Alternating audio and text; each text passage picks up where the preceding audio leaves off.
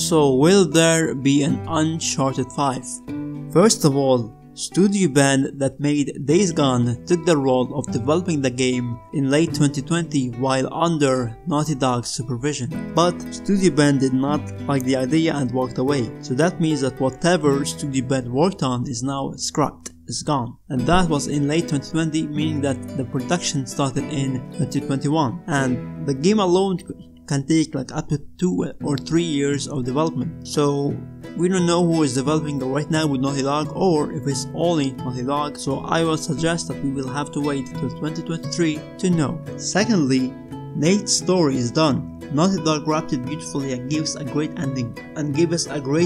With Nate and his wife living in a house in a beautiful beach with Sarah, his daughter. So I highly doubt that we will be playing with Nate again. So this is how I see it. Sarah, his daughter, will be the main protagonist, or we might possibly get a new protagonist in the game. But I highly doubt it will be Nathan or Chloe Drake or Chloe Fraser.